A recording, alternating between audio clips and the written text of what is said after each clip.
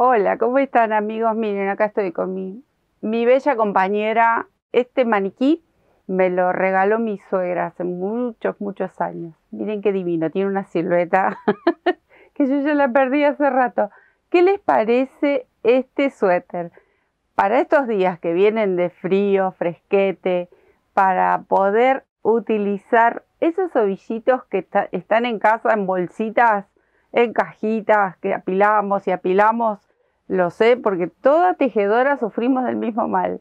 Bollitos, bollitos, los guardamos en bolsa y después ¿qué hacemos? Bueno, así nació la idea. Esta idea que yo decía, ¿qué hago con tanto bollito? Bueno, me tengo que hacer un suéter para mí, para estar todo el día. Miren qué canchero, miren lo que es. Eso sí, súper abrigado por el material que está tejido. Es esta lana, es un cashmere, una lana acrílica de grosor medio. Entonces, al juntar todos los ovillitos, dije, me tengo que hacer algo, un suéter, salió suéter. Lo único que compré fueron dos madejas de este negro tan bonito, que ya se los voy a ir contando en el tutorial, todo lo que les cuento ahora, pero bueno. Y acá está mi amiga que la realicé con una versión en la manga, acompañando los mismos puntos. Es un pequeño detalle nada más que cambia, pero en realidad es el mismo diseño y es para jugar y jugar. Les digo, junten sus ovillitos y nos ponemos a tejer. ¿Qué les parece? Acá estamos con el buzo ovillitos. Tiene ese nombre porque les puedo asegurar que quería sacar todos los ovillitos que tenía dando vuelta de una lana de grosor medio, es esta. Y no lo logré. Miren que tiene colores, tiene un montón de colores, pero no lo logré porque me quedaron más ovillitos, así que bueno, voy a aprovechar y vamos a hacer el nuevo suéter que obviamente los voy a usar. En este caso hice las mangas con una lana preciosa, es negra, pero tiene como motitas ahí salpicadas con colores. No sé, las vi, me encantó, las guardé y dije, bueno, ahora en este momento me vienen perfecto para las mangas, pero si ustedes quieren, pueden hacer todo, hasta las mangas, con colores. Eso es a gusto. Y ya lo van a ir viendo a medida que lo vamos haciendo. Elegí tejer puntos simples. Solamente elegí unos 3, 4 puntitos como para ir repitiendo y mezclando los colores y mezclando los ovillitos que tengo, que ahora se los voy a pasar a mostrar. Pero bueno, quería mostrarles de cerca cómo se ve este suéter. Es un suéter que se empieza desde el cuello hacia abajo. Es muy fácil. Cuando aprendan a hacer este tipo así de cuellos y ir bajando hasta la sisa, por ejemplo, que es lo que vamos a dividir aquí, les puedo asegurar que se van a querer hacer muchos suéteres. En mi caso, yo le tejí bien amplio aquí la base del cuello, pero luego, al terminarlo, lo quise cerrar un poquito más. Eso también lo vamos a ver más adelante y ustedes van a elegir qué tanto lo quieren. Y si quieren que quede bien escotado o lo quieren ir cerrando, incluso hasta si le quieren hacer un cuello polera o un cuello más alto. Eso siempre es a elección. Bueno, como verán, acá hay muchos colores. Miren qué belleza. Usé todos los ovillitos que tenía, y así todos me quedaron. Porque esta es una de las lanas que menos uso. Son de grosor medio, quizás las usaría más yo. En mi caso las uso más para mantas, cuando son así gruesas. Entonces me van quedando y digo, tengo que hacer algo con tantos ovillitos que ahora se los voy a mostrar. Y bueno, lo único que compré, ya las había comprado, las tenía, eran unas madejas porque me había gustado, como les comentaba, así que las usé para la manga. En el borde yo le hice como unos abanicos muy bonitos, que ahora se los voy a mostrar en otro color porque esto está en negro, pero este borde ya lo hicimos en técnicas, que obviamente ustedes van a elegir la terminación. Se lo hice aquí en los puños y también lo hice en la parte baja, porque ¿qué hice yo con mi suéter? Lo hice bien amplio. bien, a pesar de que estoy bastante rellenita. Igual de todas maneras lo hice amplio y lo hice largo. Yo lo quería así porque me parecía súper abrigado para ahora que aquí hace un fresquete. Les digo, bueno, me pareció muy cómodo porque este va a ser un suéter para todos los días quizás. Así que bueno, está para aprovechar todos esos ovillitos que tenemos.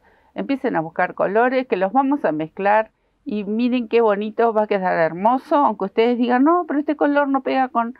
Pega y van a quedar muy bien. Bueno, esto por un lado. Acá lo tengo el súper gordo, divino.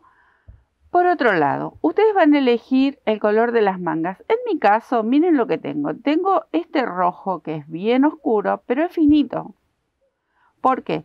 Porque sí voy a usar estos gruesos para el cuerpo, pero como para la manga no tenía un color definido y me lo quería hacer diferente para no hacerlo en negro de nuevo, porque los voy a recontrausar, entonces decidí usar esta, aunque es finita, la voy a tejer doble y va a andar bien. Y quizás le haga algún otro cambio más que lo vamos a ir viendo en el camino. Esto es todo varetas. La manga está tejida toda en varetas. Y el bordecito que ya se los voy a mostrar en otro color para que lo puedan apreciar mejor, también con negro. En el nuevo lo voy a hacer con este color mezcladito, estos rojos. Y algún detalle más que ya se los voy a mostrar. Bueno, saco a mi gordo divino que tiene unos puntos muy simples. Yo lo voy a poner pata para arriba para que puedan ver porque está tejido del cuello hacia allá. Entonces todas las varetas van apuntando hacia abajo. Son puntos simples, simples. Empezamos con vareta, luego caladitos, este puntito que es como un puff. Muy simple, los vamos a ir repitiendo y se van a ir repitiendo los puntos y vamos a ir agregando colores. Bueno, ahora sí, esto lo voy a sacar y voy a traerme los ovillitos. Lo voy a dejar a un costadito. Antes de mostrarle todos los ovillitos, que los tengo por aquí a un costado, quería mostrarles esta lana divina, que es una fantasía y también uno colecciona. Yo siempre les comento que voy comprando, voy guardando porque me encanta. Bueno, con esta yo me había tejido un suéter divino también para todos los días, pero miren qué linda. Es como un verde y matizado. Entonces, ¿qué es lo que les quería comentar? Ustedes si quieren combinar alguna lana de fantasía entre todos los ovillitos, lo pueden mezclar. O si quisieran hacer, porque yo estaba entre la duda si hacía las mangas con este verde o con este rojo doble, ¿no? Porque esta es gruesita, pero esta no.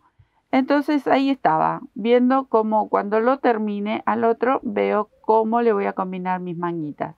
Pero bueno, es otra opción. Ustedes aprovechen, tienen en la estantería, en una canasta, en una bolsa, lanitas guardadas. Saquen todo, lo ponen sobre la mesa y plantean el trabajo. Entonces, ahora sí, voy a traer una de mis cajas porque tengo dos. Acá tengo algunos ovillos, ¿ven? Pequeños, otros sin tejer, pero están ahí. Todos más o menos de grosor medio, ¿ven? Hay muchas de las que usé en el otro suéter. Entonces, estos son los colores como más oscuros y el celeste. Y después tengo otro más, que tengo los que son un poco más claritos. Entonces, todos estos ovillitos van a ir a parar al nuevo suéter.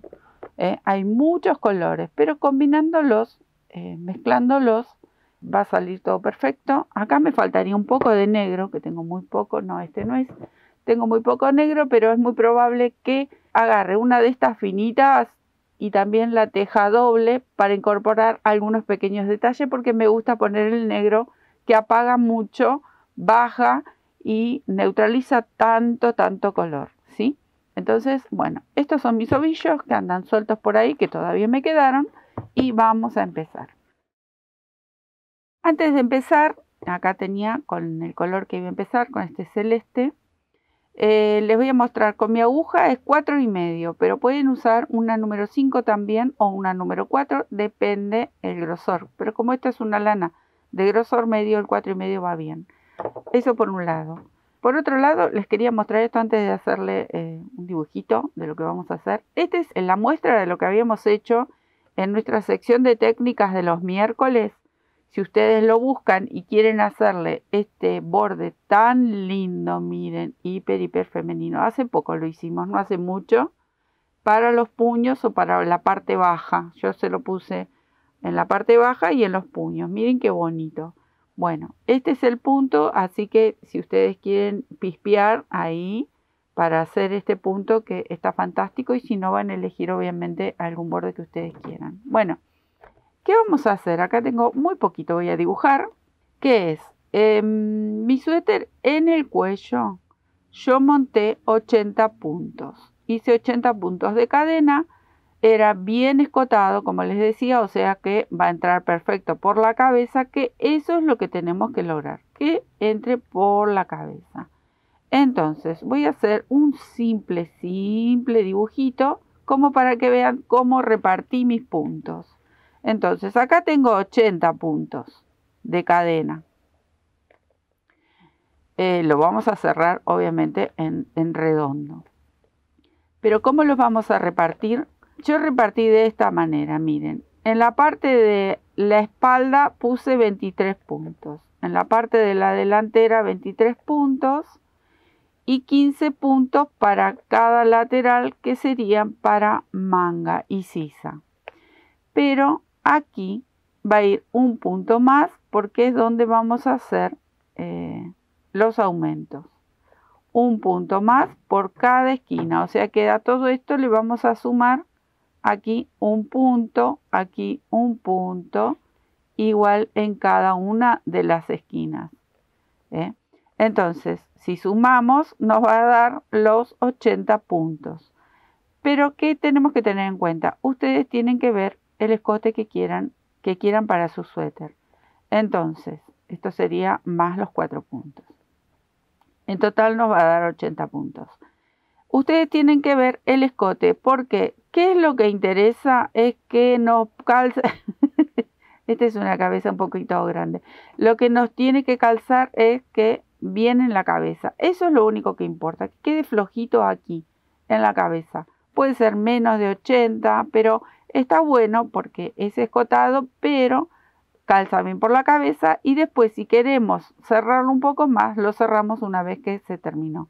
Pero era porque yo quería hacer algo simple, muy simple, con este suéter, que luego después, si ustedes quieren ir agregando cosas, si quieren ir ajustando medidas, esto es como para hacer un suéter amplio y fácil. Entonces, esa era la simple cuenta. Son en total 80 puntos que vamos a tejer en cadena. Y luego les voy mostrando cómo hacemos los aumentos, ¿sí? Es porque también vamos a ir separando lo que sería manga, espalda, la delantera y la otra manga. Pero ya lo vamos a ir viendo. Esto era lo simple, como para ver que nos calce por la cabeza. Saco esto por aquí. Les comenté lo de los voladitos. Y ahora es simplemente comenzar a tejer. Entonces yo me quedo tejiendo mis 80 puntos. Si ustedes quieren hacer menos, pero ustedes se van a ir probando. Y de ahí, a partir de ahí, van a decidir cuántos puntos, si quieren agregar o si quieren sacar. Pero esto sería como un básico. Bueno, me quedo tejiendo los 80 puntitos. Acá tengo mis 80 puntitos, ahora lo vamos a cerrar. Vamos a cerrar en redondo. Siempre vamos a verificar de que la cadena esté bien derechita. Y lo cerramos con un puntito deslizado. Ahí. Bueno, ahora vamos a empezar a tejer varetas, pero aquí va a ser una de las divisiones. Entonces voy a levantar en este punto 3 cadenas, que es la altura de mi primer vareta, una cadena más de separación, tomo lazada y en el mismo punto voy a tejer una vareta. Este es uno de los 4 puntos que indiqué en ese dibujito que me pasé. Me hice un dibujo impresionante. Todavía estoy... un garabato era. Pero bueno, en el dibujo yo indicaba los 4 puntos que vamos a separar, que luego se abre para hacer la sisa y las mangas. Ahora, a partir de este que está aquí, el primero, no estos porque no lo voy a contar desde aquí, voy a tejer 23 puntos. que puede ser tanto para la espalda como para la delantera, porque este suéter es tan simple que se teje exactamente igual. Entonces, ¿cuántos vamos a contar? Vamos a contar los 23 puntos. Eso siempre y cuando ustedes hayan cargado los 80 puntos. Si ustedes cargan más, bueno, van a tener que repartir. Van a tener que, ahí son, ¿cuánto más podrían cargar? No mucho más, porque si no se va a hacer demasiado escotado, pero bueno, ustedes ahí van a tener que repartir los puntitos, los que van en los hombros, o sería lo que es para la manga, y los que van para delantera y espalda. Pero bueno, si nos guiamos con este grosor, con esta aguja y esta medida, serían 23 puntos en mi caso. Ustedes recuerden, tienen que probar que la cadena pase cómodamente por la cabeza, y ya simplemente con eso pueden comenzar a tejer esta parte, esta delantera, este canesú. Bueno, me quedo tejiendo los 23 puntos. Cargué los 23 puntos.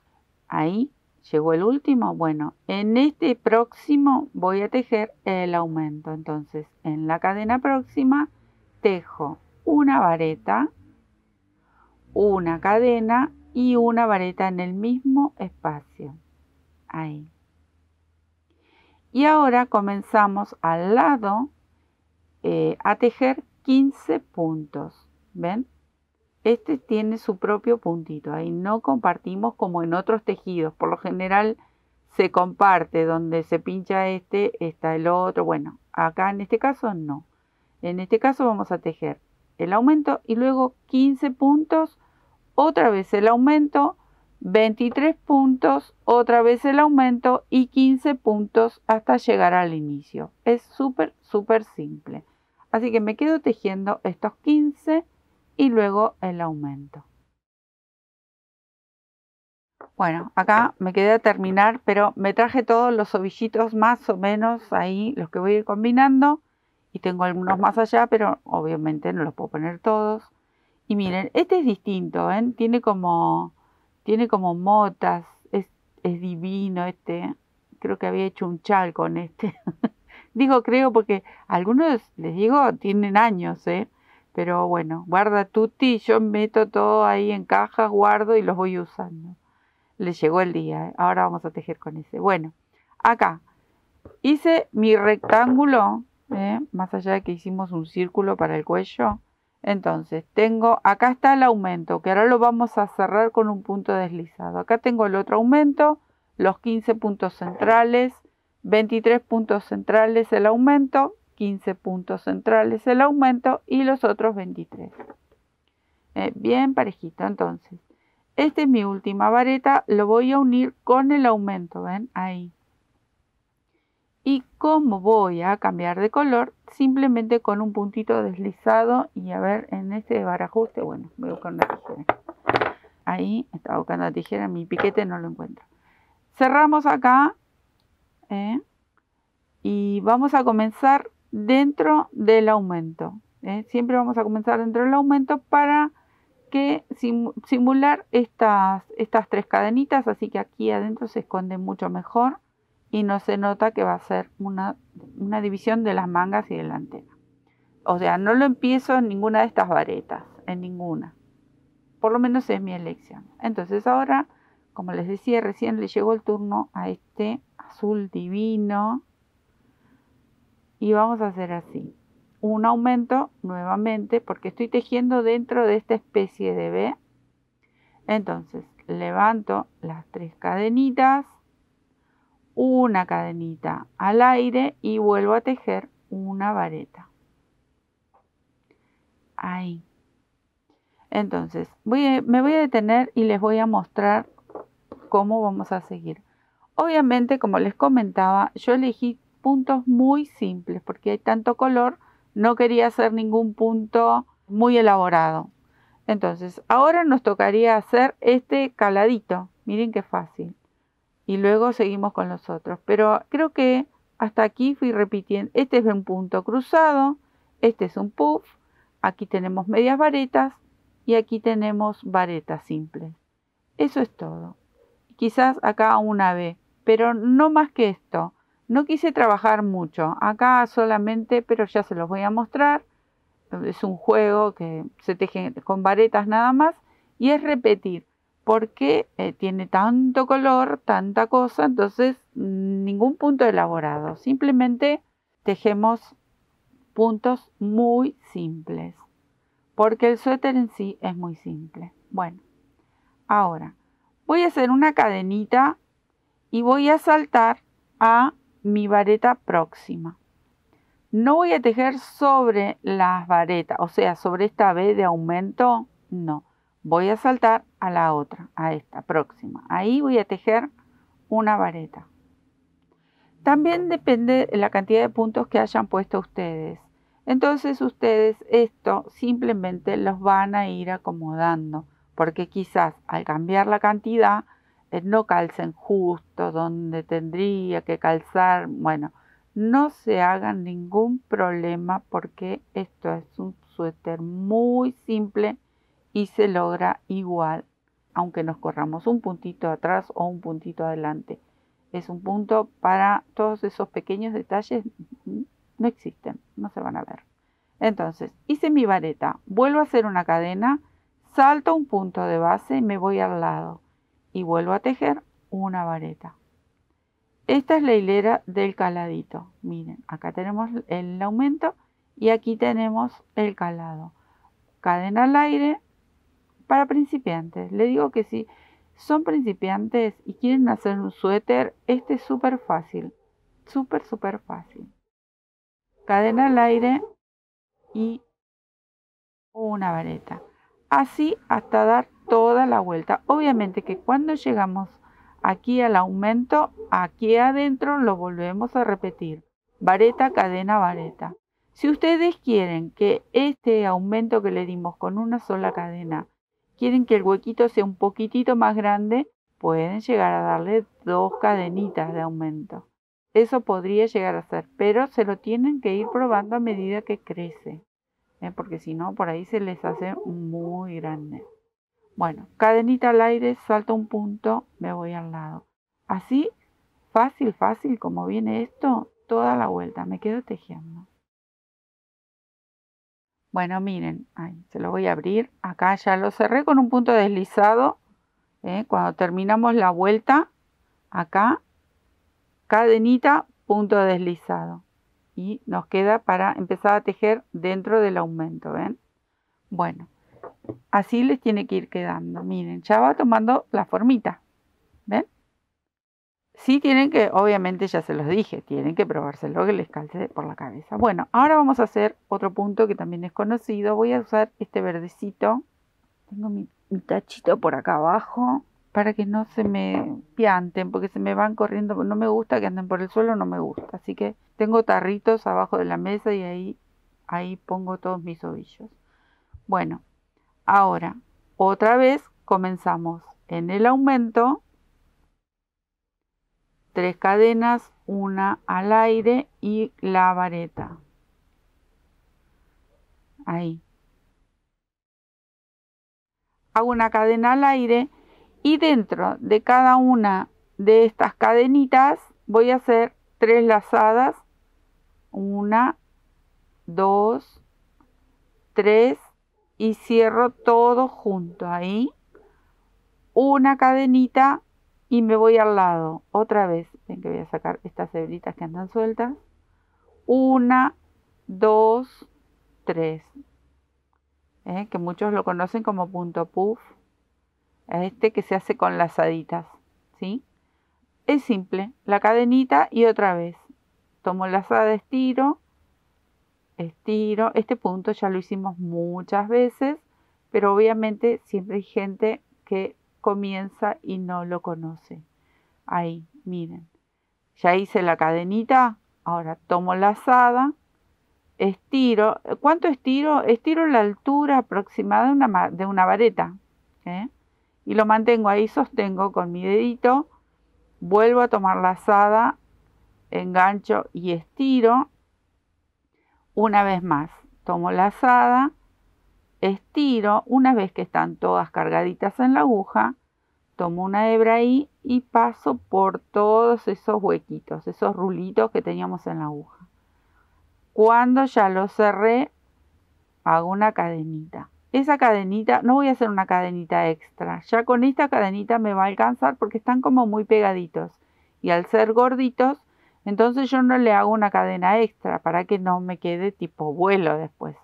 Que eso tenemos que tener muy en cuenta de que no se nos vaya a ir agrandando demasiado. Depende de los puntos, también depende el material. ¿Ven? Ya con eso es suficiente. Esto es todo. Cuando llego aquí al aumento, obviamente ya saben que hay que repetir el mismo movimiento. Este movimiento lo vamos a hacer hasta debajo del brazo, o sea que va a ser hasta la sisa. Pero todavía faltan unas cuantas vueltitas. Ustedes luego se lo tienen que probar y ver dónde quieren que llegue, porque podemos superar la sisa. Entonces queda como mucho más amplio cuando llega la sisa por debajo del brazo. Pero es una cuestión de jugar y ver cómo queremos hacer el modelo nuestro. De cada uno elige cómo lo quiere hacer.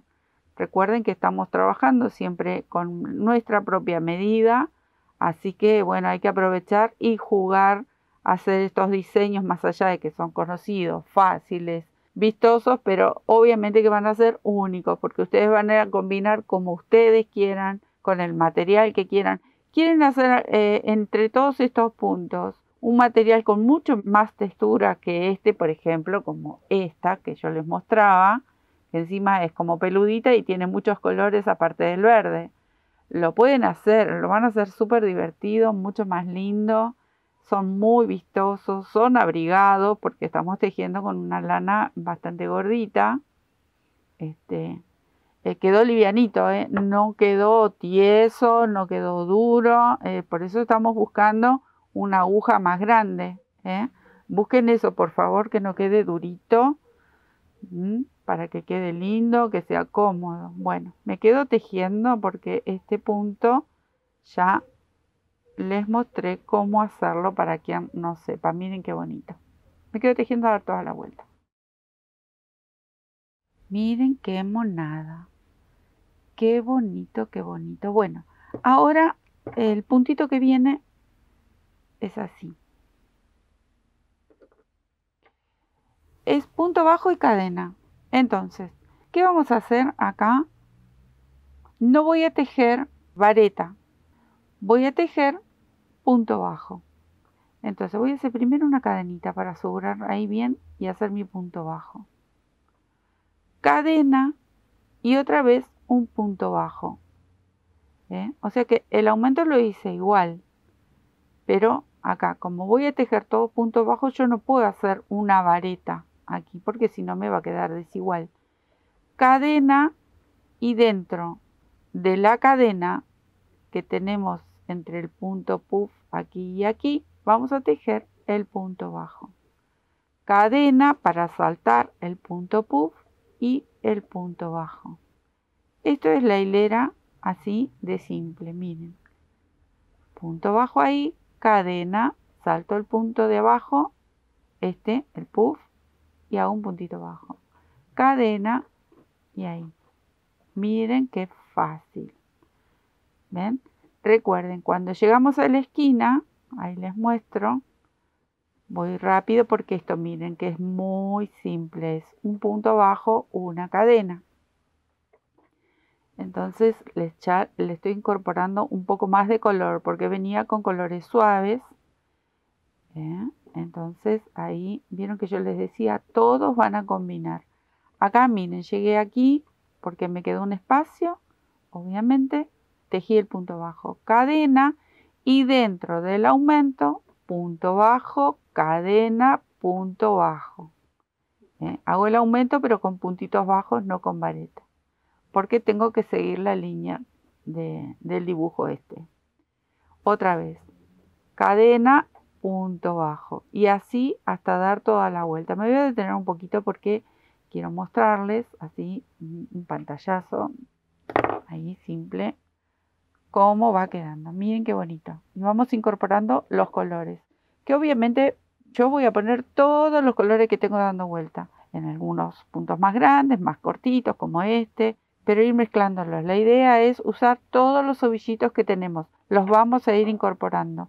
Cuando queremos neutralizar que hay mucho color, le podemos poner negro, que el negro baja mucho y combina a la perfección, ¿sí? O cuando hay un color muy estridente, entonces ahí le ponemos un color oscuro, que también podría ser, bueno, acá en este caso porque es un azul muy oscuro, pero eso es lo que nos va a ayudar a bajar tanto color y que quede bien, que quede bonito, no con colores tan, bueno, si te gustan los colores estridentes, mandale color estridente porque es a gusto de cada uno.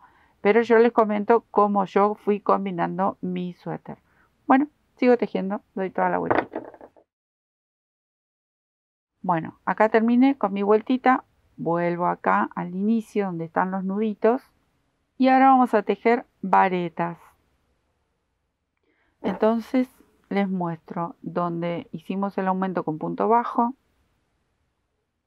vuelvo a levantar 3 cadenas, una de separación y la otra varetita que me forman esta V o esta especie de V, ahí, pero es el aumento. Bueno, ahora voy a tomar una lazada y dentro de, si ustedes recuerdan, hicimos una cadenita aquí antes de llegar al aumento. Bueno, dentro de esta cadenita bien pegada vamos a tejer una vareta. No hice ninguna cadena de separación, solo la del aumento. Ahora, tomo lazada y dentro del punto bajo, vareta. Dentro de la cadena, vareta. O sea que voy a ir tejiendo una vareta por cada punto que me encuentro. Ya aquí no hacemos ninguna separación con una cadenita, ningún puentecito, nada. Simplemente varetas. La única cadena que vamos a hacer es la de las esquinas, que es la separación, ¿no es cierto? Es el aumento que le damos. Pero luego es todo vareta. Miren, fácil, fácil, fácil. Me quedo dar toda la vueltita. Miren qué belleza cómo va quedando esto, cómo vamos combinando.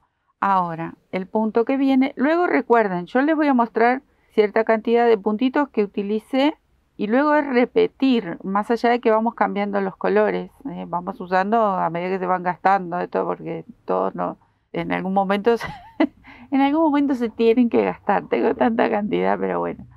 Lo lindo era hacer un suéter y si no siempre vamos a una manta o un camino de mesa, un pie de cama, pero hacer un suéter con tanto color así y aprovechar todo lo que tenemos está genial, me pareció fantástico. Bueno, miren. Lo que les comentaba, me fui. Determinada cantidad de puntos hacemos, que ya no quedan muchos más, creo que es uno más. Y luego es ir repitiendo, ir repitiendo hasta lograr llegar a la sisa. Pero bueno, les voy comentando a medida que voy mostrando estos puntitos. Acá comenzamos nuevamente con el aumento, que son 3 cadenas, una al aire y una vareta. Y ahora yo había elegido hacer un puntito cruzado, que también es simple.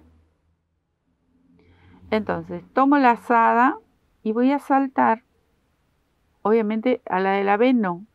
Voy a contar con estos 2 puntos próximos, ahí. Y voy a saltar al segundo, tejo una vareta, me va a quedar cruzada. Entonces tomo la lazada, voy por detrás de esta, engancho la primer vareta de abajo, vieron que empezamos por la segunda, y tejo una vareta, me va a quedar por detrás y cruzada. Obviamente vuelvo a repetir para los que nunca han tejido este punto, porque sé que como somos muchos los que tejemos, este punto lo sabemos hacer, los que ya tenemos experiencia, pero los que nunca tejieron, estos que para nosotros son básicos, todavía no han aprendido a hacerlo. Así que miren qué bonito que queda. Va de nuevo. Miren que estoy empleando de a 2. Si acá me queda esta hilera impar, que no la contamos, le agregamos un punto, agregamos más para empezar el cuello, no se hagan problema. Pueden utilizar el de la B, no va a pasar nada, porque como vamos a hacer varios puntos, si no tenemos que calcular minuciosamente que entre cada uno, entonces no es la idea. La idea es hacer un suéter súper simple, bonito, vistoso y con algunos puntitos ir combinando, Así que no se hagan problema, que no pasa nada. Miren, acá voy a hacerlo de nuevo. Tengo estas dos varetas, voy a tejer primero en la que está más lejos, aquí, y me queda la vareta cruzada. ¿Ven? Queda en diagonal. Ahora tomo la lazada y voy por detrás de esta y regreso a esta primera vareta, ahí. Y vuelvo a tejer una vareta cruzada, pero para el otro lado. Ahí cierro y cierro. ¿Ven? Así vamos a ir dando toda la vuelta. Cuando llegamos a la esquina, obviamente, el aumento. ¿Sí? Es muy, muy simple. Y miren qué bonito que queda. Si ustedes quieren elegir algún otro punto, quieren agregar otro punto, no hay ningún problema. Lo pueden hacer y va a quedar bonito también. Yo quería elegir pocos puntos porque tenemos mucho color. Bueno, me voy a quedar tejiendo hasta dar toda la vuelta y ya les muestro con el que seguimos. Bueno, terminé con este punto cruzadito tan lindo. Ahora vamos a hacer toda una hilera de varetas. Vieron que es muy simple. Lo que no les comenté, igual esto va a variar, porque todo va a depender el talle que estén tejiendo, el material que estén tejiendo. Pero no les comenté el peso. Pesa 600 gramos el suéter, que es bien grande. Es largo y amplio. Bueno, eso es un... me había olvidado de comentarles, se lo comento ahora. Bueno, hacemos el aumento y en cada vareta que está cruzada vamos a tejer una vareta. En cada vareta tejemos una. Ahí. ¿Ven? Pero bueno, esta, como les decía, fue mi opción. ¿Quieren agregar otro punto? ¿Quieren repetir alguno de los que ya hicimos? Lo pueden hacer. ¿Quieren, en vez de hacer todo vareta, hacer un caladito como hicimos aquí en el inicio? Lo pueden hacer aquí también, Eso es, como digo, jugar, porque lo divertido de este suéter, porque también lo podríamos hacer todo en vareta y con colores, pero ¿qué quería hacer? Diferente quería hacerlo, porque así rayaditos son muy lindos, con muchos colores, pero es el más visto. En cambio, si nosotros jugamos y agregamos simples puntos, porque vieron que son muy simples y los vamos combinando, entonces queda mucho más vistoso y obviamente que va a quedar original. Así que esa era la idea, porque sí, claro que lo podemos hacer rayadito o elegimos dos puntos y los vamos repitiendo también con todos los colores, pero bueno, la idea era jugar con los puntitos y con los colores, pero sobre todo aprovechar todos los ovillitos que tenemos en casa, que yo sé que todos vamos guardando y vamos juntando todos estos restitos, que obviamente eso es dinero, porque en algún momento salimos a comprarlos y nos quedan ahí, pero como no nos alcanza para terminar un trabajo, bueno, es el momento de realizar algo que usemos, que quede bonito, que quede vistoso. Bueno, miren, acá llegué a la última vareta cruzadita, entonces voy a saltar directamente al aumento y lo repito. Ahí. Y otra vez comienza la hilera. Me quedo tejiendo, porque si no, charlo y charlo. Me quedo tejiendo. Ahí vamos. Ahora otra vez comenzamos. Bueno, y este sería ahí uno de los últimos puntitos que incorporamos. Tengo 3 y una cadena. Hago la vareta. Y este es todo un punto B. O sea que hacemos como si fuese el aumento igual. Entonces voy a saltar un punto de vareta. En la próxima tejo la B. O sea que hago vareta, cadena y vareta. Ahí, por ahí en negro, pero es fácil. Por ahí con el fondo se ve ahí, ¿ven? Porque incorporé el negro, me estaba faltando algo más oscuro. Salto una vareta de base y en la próxima otra vez vareta, cadena y vareta. Ahí, ¿ven? Así hasta dar toda la vuelta. Bueno, yo sé que mucho no se ve con el negro, pero miren, ahí a ver, por ahí se ve. Pero miren lo que les decía sobre el color oscuro, ¿no? Cómo armoniza todo enseguida, todos esos colores que están apareciendo, queda bonito y como empezamos de nuevo con color, le voy a agregar, voy a repetir ese rosa. Bueno, eso es una cosa, les voy a comentar. Ahora voy a repetir este punto, el punto puff. Así que luego es ir repitiendo los puntos hasta darle el largo que nosotros necesitamos por debajo del brazo. Pero si ustedes lo quieren hacer un poquito más largo, lo pueden hacer también. Entonces les va a quedar más amplio. Pero es solo cuestión de repetir. Solo les voy a mostrar un poquito cómo incorporar este punto puff a las B. Así ya lo aprenden para las hileras que vienen. Pero es simple, ya lo hicimos antes, pero me voy a quedar tejiendo yo hasta llegar a la medida que necesito de mi sisa, porque es simplemente repetir estos puntos bonitos que hemos hecho. Por eso no quiero hacer tan largo esta parte del video, porque es simplemente ir repitiendo los mismos puntos. No tiene sentido. Entonces ustedes simplemente toman. Si quieren repetir exactamente igual como hicieron las hileras, le van cambiando los colores y la repiten exactamente igual. Si quieren ir eligiendo aleatoriamente algún punto que les gustó, lo van repitiendo acá. Es solo llegar hasta la sisa. Bueno, una vez que hicimos el aumento, voy a hacer una cadenita y dentro de la B voy a tejer ese puntito puff que hemos hecho en las hileras de allá abajo. Ahí. Cerramos, cadena. Salto dentro de la próxima B. Esto es lo que les quería mostrar. Cómo incorporar este punto a este tejido. ¿Sí? Eso es todo. Ustedes se van fijando luego qué punto van a querer ir repitiendo y los colores de acuerdo a lo que ustedes tengan. Entonces yo me voy a quedar tejiendo hasta, miren, les voy a mostrar el suéter aquí que lo tengo. ¿Ven? Me voy a quedar tejiendo hasta aquí abajo. Yo hice mi suéter, se los comenté antes, bien amplio. Y la sisa la hice un poco más baja. Pero ustedes se lo prueban.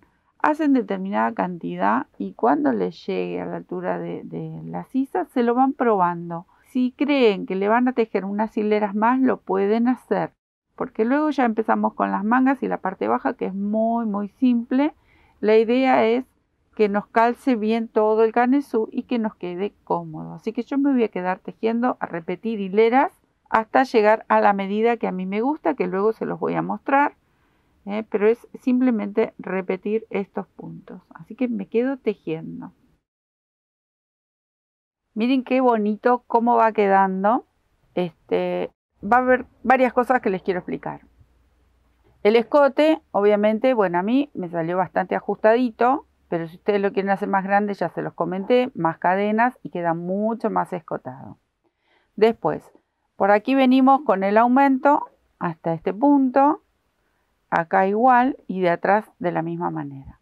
¿Qué tenemos que lograr? Nosotros nos tenemos que probar, lo probamos, y esta parte de aquí abajo nos tiene que quedar a la mitad del busto. Entonces ahí vamos a ver si agregamos cadenitas, si lo necesitamos por el cuerpo nuestro de cada uno. Bueno, por ejemplo, a mí me hace falta agregarle cadenas. En mi otro suéter es que ahora se los voy a explicar, agregué 10 cadenas. Pueden ser 4, pueden ser 6, o quizás si son muy flaquitas y tienen esa suerte.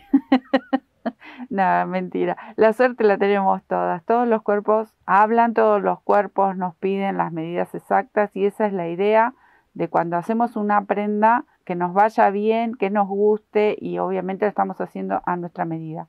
Como yo soy grandota y soy bastante rellenita, entonces sí o sí necesito agregar aquí abajo, que esto es la división del brazo, entonces abajo de la axila voy a agregar unas 10 cadenitas. Voy a repetir el otro modelo. Si hace falta un poco más, agregan un poco más. Pero recuerden que todo esto ayuda un montón, hemos tejido bastante. Pero bueno, es lo que les quería explicar, porque a partir de ahora vamos a empezar con la parte del cuerpo. Pero les voy a mostrar mi súper dibujo. Miren, acá está Sandra. Acá, vieron qué flaquita que me hice. Bueno, acá están las axilas. Este sería mi trabajo. Aquí vienen los aumentos, ¿ven? Ahí. Y aquí viene el otro y obviamente en la espalda se repite. Entonces yo lo voy a medir y lo voy a hacer hasta aquí. Ustedes quieren hacerlo un poquito más y llegar hasta aquí, por ejemplo, lo pueden hacer. Ustedes saben que una vez que aprenden, hacen uno, después es jugar, aumentar, subir, bajar. Bueno, es la idea de hacer algo que nos guste, que no importa que no esté de moda, por lo menos para mí. La verdad que yo hago siempre mis prendas y las hago como a mí me gusta y si me van bien, bárbaro, le doy para adelante. Entonces, yo me lo probé y me llegó hasta aquí. Esta sería mi axila, aquí y aquí. Entonces, en este punto es donde yo voy a agregar mis 10 cadenitas de cada lado. Pero voy a continuar con el resto del cuerpo. Y vamos a incorporar tejidos sobre estas 10 cadenitas. Y por el momento, esto que sería parte de la manga, si lo quieren hacer con manga larga, ustedes, si entraron a nuestro canal y vieron, hemos hecho nosotros una remera muy similar. Los aumentos estaban distribuidos de otra manera, pero es manga corta. Y es muy linda, así que los invito a que entren y vean qué bonito que queda ese modelo también. Entonces ese no tenía manga. Si ustedes quieren, bueno, después le vamos a agregar manga, porque esto es un suéter. Es abrigado, es para ahora en estos tiempos fresquitos. Si lo quieren hacer mangas 3/4, bueno, eso lo van a ver después. El tema es completar la parte baja del cuerpo. Y también vamos a elegir qué largo le queremos dar, ¿sí? Y otra de las cosas que vamos a elegir es si queremos hacerlo un poquito en evasé, si le queremos dar a estas hileras algo de aumento. Eso lo vamos a ir viendo a medida que lo vamos tejiendo y nos vamos probando. Porque esa es la ventaja de hacernos nuestras propias prendas.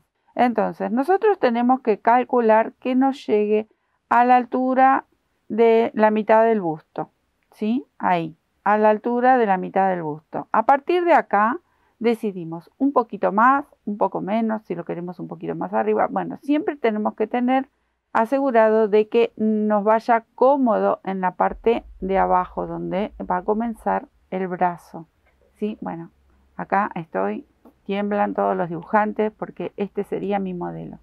Ahí, esto sería lo que acabo de tejer. Acá está mi cuello, hasta aquí. A partir de ahora vamos a agregar aquí las cadenitas en mi caso. Por eso les comentaba, si por ahí son muy delgaditas y no hace falta agregarle aquí abajo porque el cuerpo entra perfecto con esta medida y para el brazo está perfecta esta medida, no le agregamos cadenitas abajo, Pero bueno, por ahí si tenemos mucho busto o mucha espalda, como en mi caso yo tengo mucha espalda y soy bastante rellenita, soy robusta, entonces sí o sí le voy a agregar las cadenitas. Pero en sí es repetir exactamente los mismos puntos, miren qué belleza como queda. Y vamos a comenzar en uno de estos aumentos, como siempre, voy a tejer toda esta parte de aquí y luego voy a agregar las cadenitas. Así que voy a elegir uno de los puntos, otro color. Ah, tenía acá mi bichito, porque les quería mostrar cuánto mide esto. Yo le di, a ver, ahí les voy a mostrar. 26 puntos, desde el cuello hasta la mitad de mi busto. Hasta ahí, porque ahí me lo probé, me calzó, me gusta mucho cómo me queda. Entonces, hasta ahí va perfecto. Si mido aquí, no hay mucha diferencia. Donde está el aumento son 28 puntos. Y lo que me quedaría para manga, más las 10 cadenitas, no, porque miren, yo se los voy a mostrar. Hasta acá llegó este, sí, más las 10 cadenitas. Hasta acá llegó mi canesú, ¿ven? Y acá es donde yo les agregué esas 10 cadenitas. Pero el punto continúa, se vienen repitiendo. Entonces, la manga para mí, utilicé todo el resto del tejido y le sumé estas 10 cadenitas. ¿Por qué? Porque yo tengo que continuar con mi bracito que es gordito, porque tengo un talle bastante grande. Ahí, ¿ven? Pero si ustedes no le agregan esas 10 cadenitas, por ejemplo, esto sería ahí, si son más delgaditas o quieren más ajustado el suéter, o tienen los bracitos que van perfectos, esto sin ningún tipo de aumento, entonces continúan con el cuerpo y acá no hace falta agregarle ni 10 cadenitas o 6 o 4. Ustedes se lo van a probar, que les vaya cómodo y le van a agregar la cantidad de cadenitas que necesiten, porque luego eso se va a convertir en parte para el cuerpo, ¿sí? Que es lo que vamos a necesitar. Entonces, yo tejí esas 10 cadenitas más este lateral que nos quedaba. Espero que se pueda entender, pero ahora a medida que lo vamos tejiendo lo van a ver. Bueno, y acá mide 40 centímetros, ¿sí? Sin contar todavía esas 10 cadenitas que voy a darle de aumento, que me va a servir para la sisa. Así que tengo 40 por 26, dijimos, por 26 de alto. Pero es mi medida. Obviamente ustedes se lo tienen que ir probando y a ver cómo les va. Y ahí deciden cuánto aumento le vamos a agregar. Busco un color que me guste para combinar aquí y ya comenzamos. En esta hilera voy a comenzar con las 3 varetas, el aumento de varetas. Y toda la hilera va a ser en vareta. Bien, ahí. Voy a traer un poco de hebra. Entonces, me voy a quedar tejiendo toda esta hilera con varetas y cuando llegue a la otra manga les explico cómo le damos ese aumento. Miren, acá llegué al aumento y ahora es donde voy a sumar esas cadenitas. En principio voy a colocar 10 cadenitas, doy toda la vuelta, coloco las 10 del otro lado y me lo voy a probar. Ustedes tienen que hacer eso, se lo prueban.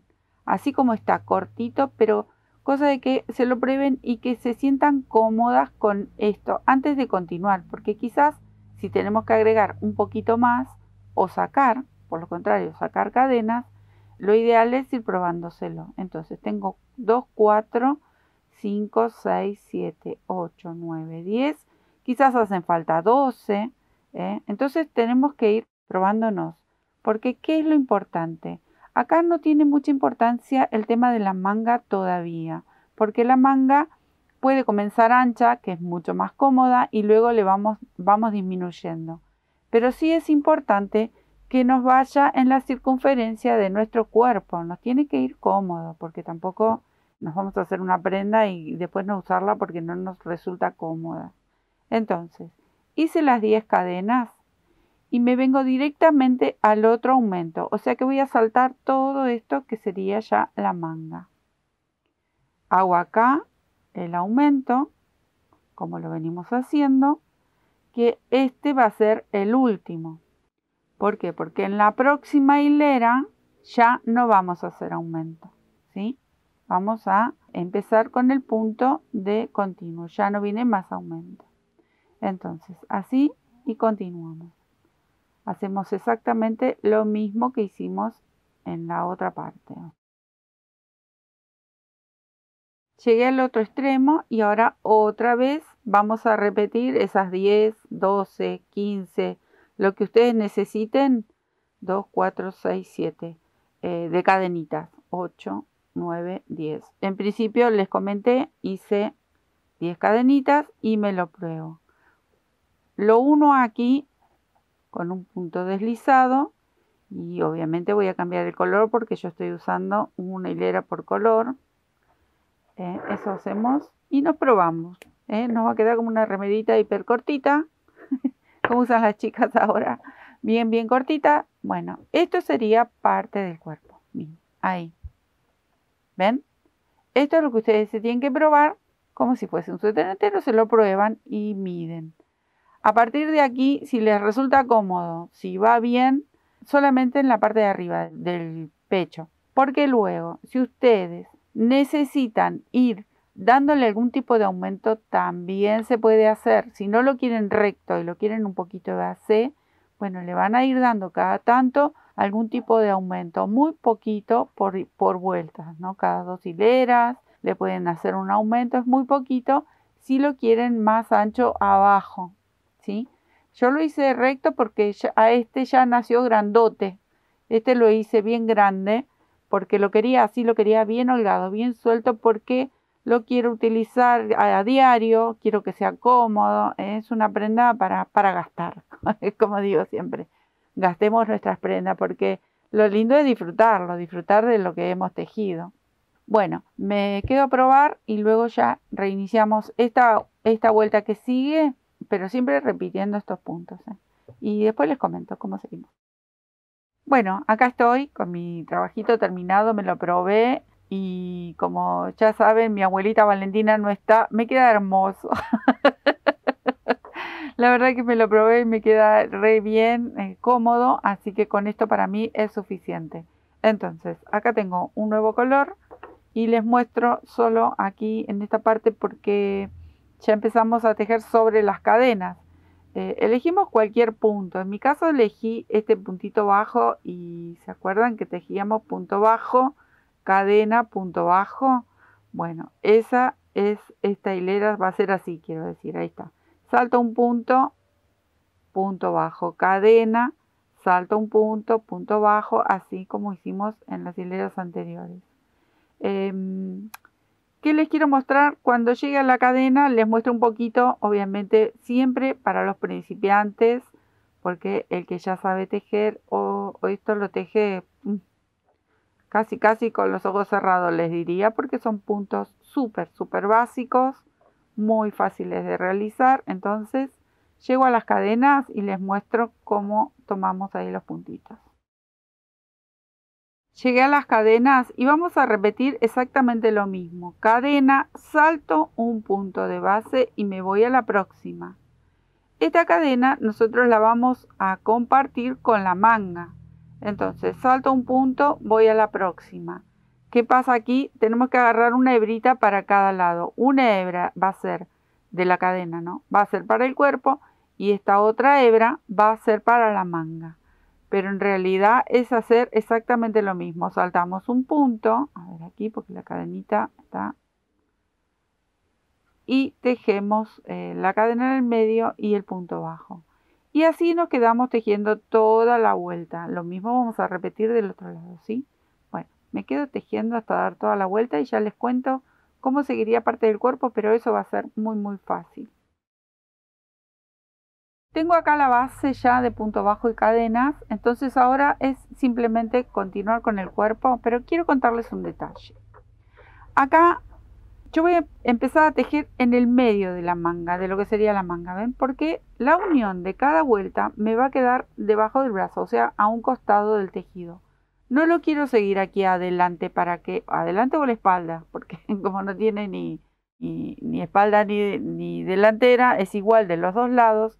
Entonces, ¿qué quiero? Yo no quiero que la unión me quede, si yo me lo pongo y me queda adelante, no va a quedar muy prolijo. Aunque las uniones prácticamente no se notan, pero siempre es mejor tener estos detalles a mano. Entonces, la unión yo la voy a hacer en cualquiera de las dos mangas, comienzan por debajo, viene en el medio. Ahí voy a comenzar con cada una de las vueltas, ¿sí? Entonces era lo único que me faltaba que quería comentarles. Acá en este caso voy a hacer esta especie de V y ya no tenemos más aumentos. Entonces empezamos a combinar colores y puntos. ¿Bien? Otra de las cosas que pueden hacer si les gusta es yo ya les estoy cambiando el modelo, pero lo pueden hacer liso abajo, porque a mí me gusta que cada una ponga su impronta, que cada una o cada uno, porque también tenemos algunos varones, por lo general este es un mundo muy enorme femenino, pero hay muchos varones que tejen también.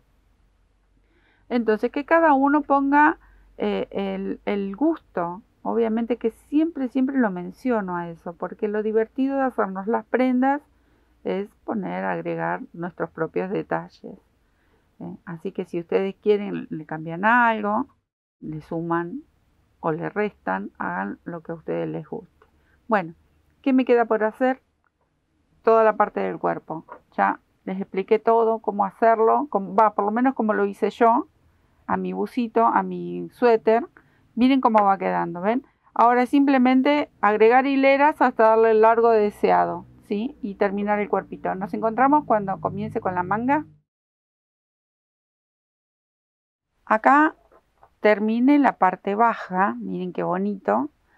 Solo va a faltar cómo va a ser el borde final una vez que terminen las mangas. Decido qué bordecito final le voy a hacer.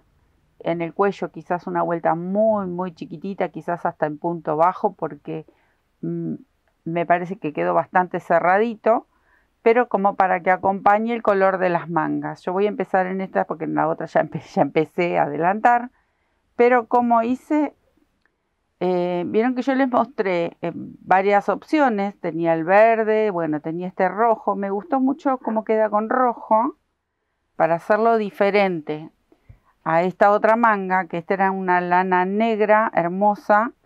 Recuerdan que les dije, usé 2 madejas para esta parte de la manga. Este es una lana negra que tiene como motitas, muy lindo. Y en este caso voy a aprovechar y voy a hacer la manga con los mismos puntos que utilicé en todo el suéter, que son estas primeras hileras, que es lo que voy a repetir. ¿Ven? Voy a repetir estas hileras hasta aquí y luego lo voy a nacer de nuevo, una y otra vez. Pero en principio se los quiero mostrar porque yo no voy a cerrar del todo la manga en este caso, que es otra forma para que no nos quede. Vieron que por lo general cuando tejemos en circular, la línea de unión de las hileras por lo general se desvía hacia un costado. Hay muchos truquitos para que eso no suceda, que no nos quede torcida y resulta que después la unión de la manga nos aparece así por acá, media, no queda nada bien. Entonces una de las formas va a ser como les voy a indicar ahora, pero como les dije, vamos a comenzar aquí en el medio. En principio voy a dar toda una vuelta de puntos bajos, para unificar todo lo que es esta hilera y estos puntos. Entonces voy a comenzar aquí. Calculo el medio, porque también tiene que venir la unión en el medio. Entonces simplemente voy a ir respetando punto por punto y tejo puntos bajos. Obviamente es mi elección. Si ustedes quieren comenzar con algún otro punto, no hay ningún problema. Siempre eso es según el gusto de cada uno. Bueno, acá yo ya me encuentro con una vareta que había. En estos eran el puente de cadenitas.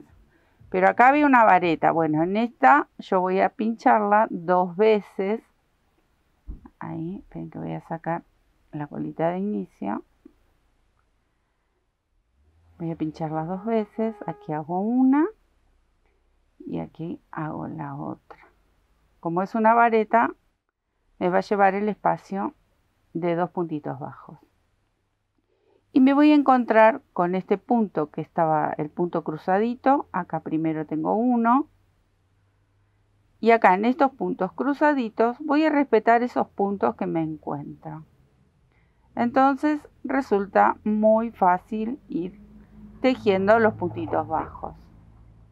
Bueno, me voy a quedar a tejer, a dar toda la vueltita y ya les indico cómo seguimos. Acá llegué al final ¿Ven? Di toda la vuelta en punto bajo, pero quiero que presten atención a algo aquí. Yo en este punto voy a cerrar la hilera, porque si no, esto se va a notar. Entonces directamente cierro con un punto deslizado. Ahí. Ahora voy a hacer una hilera de varetas. Entonces levanto las 3 cadenitas y obviamente voy a ir tejiendo punto por punto. Pero ¿qué va a pasar? Voy a dar toda la vuelta y no voy a cerrar esta hilera.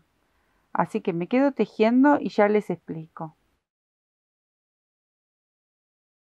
Bueno, acá di toda la vuelta con el punto vareta. Otra vez vuelvo a recordarles, elegí yo estos puntos. Ustedes pueden elegir como más les guste, ¿eh? Entonces, ¿qué voy a hacer? Voy a empezar a guiarme desde aquí, que hice la hilera de varetas. Bueno, la hilera de varetas. Luego venía en el cuello esta hilera de este caladito. Luego viene el puff, el punto bajo y la cadena, nuevamente vareta, punto cruz, vareta y V. Hasta aquí voy a ir repitiendo toda esta secuencia. Una vez que llego a la V, comienzo como este, ¿ven? El puff y luego repito de nuevo todos estos puntitos. Lo mismo voy a hacer pero en un solo color. Ahora, ¿cuál es el detalle que yo quería mostrarles? Yo llegué hasta aquí con la vareta. Y acá me voy a detener porque la manga la voy a empezar a tejer. No la voy a tejer siempre en circular al mismo sentido, sino que voy a ir ida y vuelta, ida y vuelta. O sea que la manga por debajo del brazo, por debajo de la sisa, me va a quedar abierta. Y al final de terminar el largo que yo quiero, la voy a coser. Entonces yo voy a evitar de que esto empiece, cuando cerramos en circular, empiece a irse para un lado, para el otro, que no todo el mundo sabe todos esos truquitos que podemos hacer para que el punto no se vaya corriendo, como por ejemplo cuando hacemos las medias. Entonces, este es otro de los detalles que se pueden llegar a hacer cuando hacemos manga, cuando tejemos algún trabajo en circular. Vamos a hacer así. Como les comentaba, voy a seguir la secuencia que tengo en el cuello. Entonces, levanto las 3 cadenitas, una cadena de separación y voy a comenzar a hacer estos calados. Salto un punto, tejo una vareta. Cadena, salto un punto de base, tejo la otra vareta. Y así me voy a quedar tejiendo hasta dar toda la vueltita. Y siempre voy a dejar abierta la hilera. O sea que voy y vuelvo con cada una de las hileras. ¿Ven? Ahí, ya esto queda abierto. Y lo voy a coser al final, cuando termine mi manga. Me quedo a dar toda la vuelta y les muestro el puntito que sigue. Pero ustedes vieron, si han tejido igual la secuencia como hice el suéter o la parte del canesú, pueden repetirlo. Si ustedes desean hacer como la otra manga que era todo vareta, la del otro suéter, y la lana tenía esas motitas, era una fantasía, así que me pareció que quedaba fantástico, también lo pueden hacer. Si quieren elegir solo un punto de estos o dos y ir combinando, obviamente lo pueden hacer, y si lo quieren hacer con multicolor, también lo pueden hacer. Es cuestión de jugar y ver qué es lo que nos gusta. Me quedo tejiendo. Miren qué bonito que va quedando mientras vamos repitiendo los mismos puntos pero en un solo tono. La verdad que queda fantástico. Ahora, ¿qué me tocaría? Bueno, miren, ahora me toca el puff. Entonces, así yo voy a ir sumando puntos. Ahí, ¿recuerdan? El puff con 3 lazadas. Igual. Pero lo voy a hacer solamente en un tono. Miren qué bonita combinación.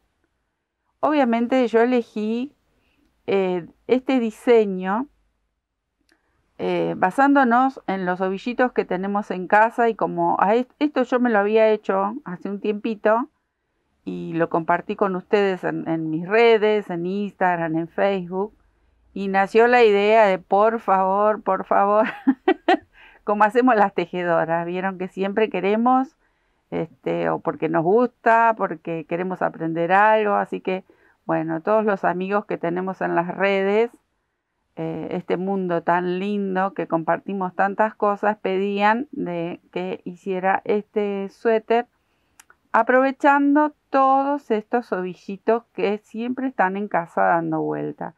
En este caso elegí un grosor medio, pero también les comentaba a lo largo del trabajo que hemos estado haciendo que pueden aprovechar si tienen alguna lana que no sea así tan lisa, que tengan relieves, que tengan brillitos, todo lo que ustedes quieran aprovecharlo pueden hacer y la verdad que les va a quedar un suéter súper original.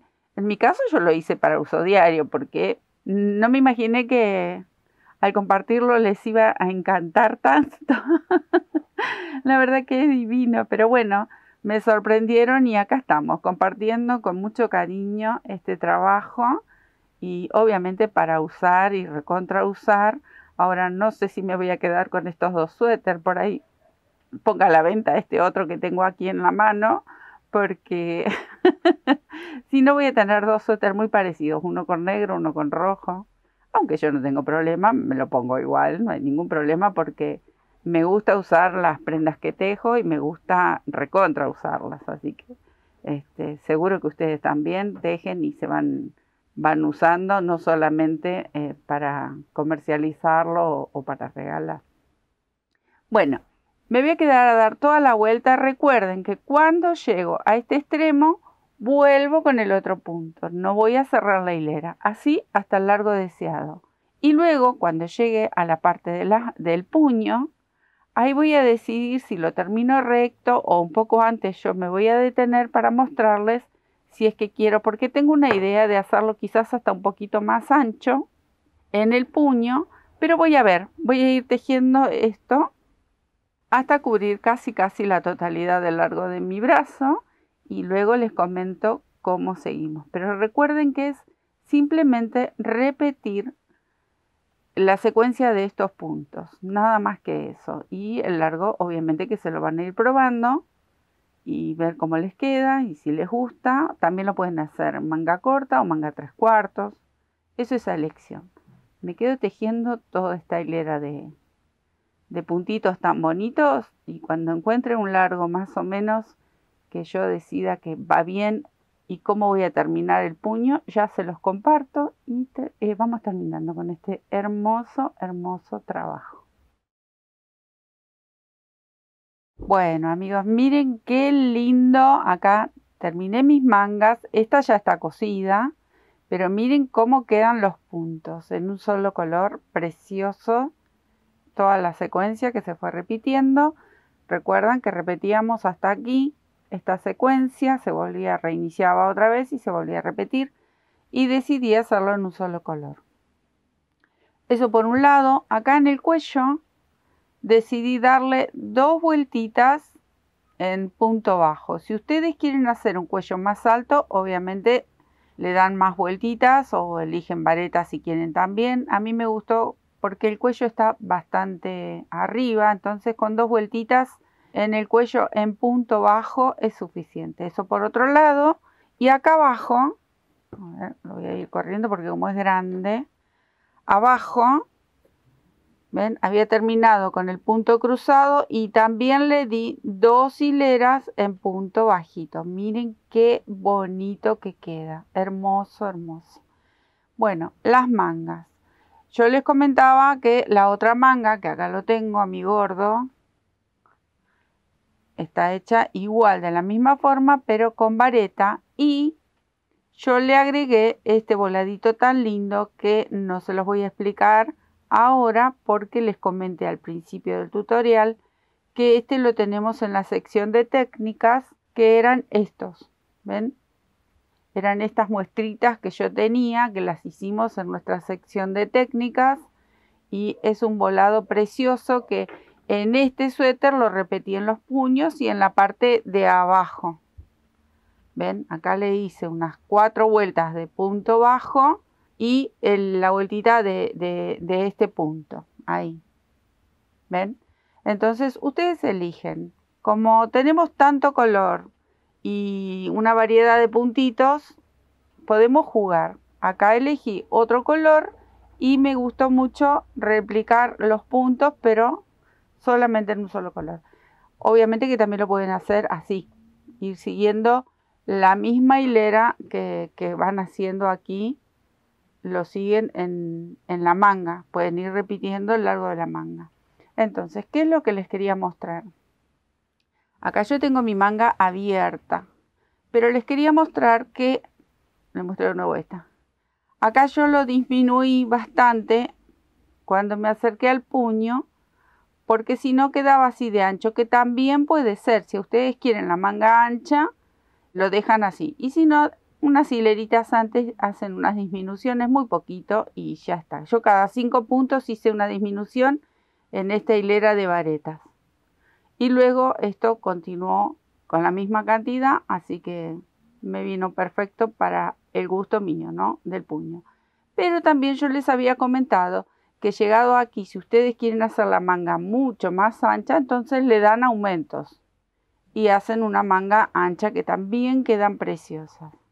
Pero bueno, acá que les quería mostrar cómo coser. Obviamente todos tienen su método para coser. A mí me gusta coser en zigzag y siempre es la misma costura. Recuerdan que esta hilera de puntos bajos la habíamos cerrado del todo. Entonces acá tengo una hebrita sola con un nudo y comienzo a coser en zigzag. Ustedes hagan la costura como mejor les parezca, como estén acostumbrados. Yo coso así todo porque me gusta que quede invisible. Entonces voy de un lado hacia otro, obviamente respetando las hileras. Si hay distintos colores, respetando esos colores. Acá en este caso es un solo tono, pero sí tengo que ir respetando la unión de las hileras. Y realmente esta puntada queda invisible. Damos unas cuantas vueltitas, tiramos y queda una unión perfecta. Por eso me gusta esta puntada. Y cada tanto la muestro, pero como en todos los videos es siempre la misma costura, la mía, por lo general, últimamente la estaba mostrando poco, pero es esto, simplemente ir de un punto al otro y vamos respetando las hileras. Ahí, ¿ven? Y queda una unión perfecta. Bueno, yo me voy a quedar a terminar esto, en la manguita esta, que es lo único que me falta para terminar esta belleza, este hermoso suéter que va para todos los talles, porque lo vamos tejiendo, nos vamos probando y pueden ir más hileras, menos hileras, eso es a gusto. Acá también recuerden esto porque yo elegí 80 puntos, pero si lo quieren hacer mucho más escotado, unos cuantos puntos más y les va a salir más escotado. Así que esa elección, quieren un cuello volcado, siguen tejiendo y después vuelcan el cuello, así que también está esa opción. Es un suéter muy fácil de realizar y la verdad que queda divino, divino. Bueno, espero que les haya gustado, que disfruten del tejido, que aprovechen que la idea original era utilizar esos bollitos que nos quedan en casa, porque así inició mi suéter. Acá lo tengo a mi gordo. Dije, quiero sacarme todos esos ovillitos chiquitos. Me voy a hacer un suéter diario que me gusta, que es súper abrigado, súper cómodo. Y dije, bueno, vamos a aprovechar y lo hacemos. Espero que les guste, que también realicen el suyo. Y obviamente pueden hacer para toda la familia. Les dejo un beso enorme y muchísimas gracias por acompañarnos siempre en este arte tan bonito. Chao, besitos.